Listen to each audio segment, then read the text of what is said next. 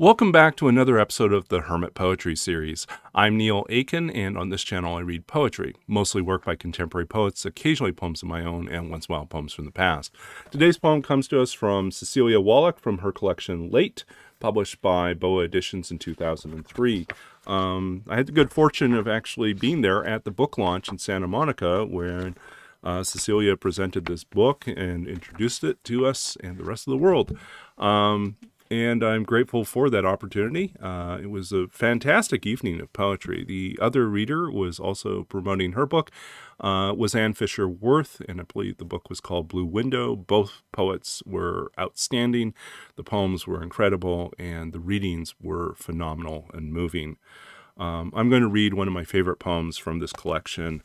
The poem is entitled How It Works and is inspired, or at least references with an epigraph, William Carlos Williams, and a line from him: "A poem is a machine made of words." How it works. A car is a beautiful machine. So is language. Here comes Dad carrying 10 pounds of text and diagrams about how the engine works. I'm 16 and this is how he thinks he's teaching me to drive. First things first. Here's what happens when you turn the key, he says. Dad, the other kids are allowed to drive without understanding solenoids. If the other kids jumped off a bridge, he asks, gives me that look. So I sit there next to him at the kitchen table, nod, heads bowed over a book that isn't poetry. So what? Dad's happy, pours fresh coffee. What a girl I am, his girl. Years later, when he's gone, I drive alone at night and listen to the engine's steady hum. The whir of piston cylinders, the way some spark sets off these small explosions, just like in the heart, just like how a poem moves forward, word by word by word. I think, oh, beautiful machine. I think, so this is how it works. And just a phenomenal poem. Just love it to death. This is from Late by Cecilia Woloch. That was How It Works. And if you liked this video and enjoyed this poem, please do check out the description of the video for more information about Cecilia Woloch, about where to find this particular book, and more information about this series and other projects I'm currently involved with. Please feel free to comment below if you like these videos, if you would like to see more things, if you have poets or poems you'd like to recommend. Open to hearing from you and love to hear more. I do this primarily because, well, I just enjoy reading poetry, and this gives me an excuse to step into these poems, some of which I've loved for a very long time. Other poets and poems I am just now discovering or rediscovering after many years of not, well, being back in their books.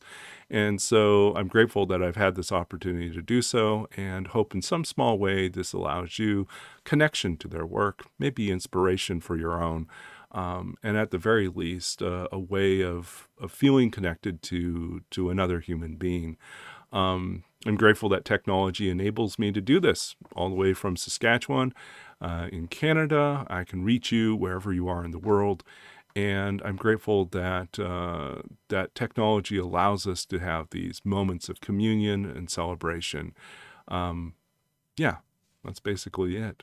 So if you like what is happening on this channel, please consider subscribing to the channel. You could hit the bell icon, and that will notify you every time there's a new video, which is every Tuesday, Thursday, and Sunday.